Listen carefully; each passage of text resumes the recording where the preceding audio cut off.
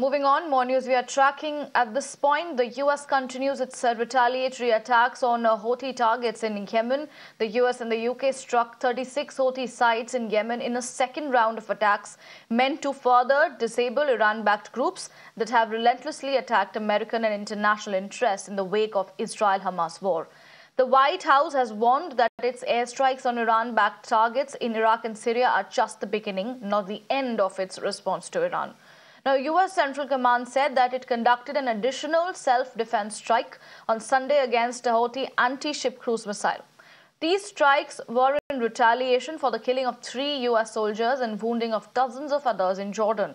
And after the strikes by the U.S. and the U.K., Iran has issued a warning over potentially targeting 2 cargo ships in the Middle East long suspected of serving as forward operating bases of the Iranian commandos.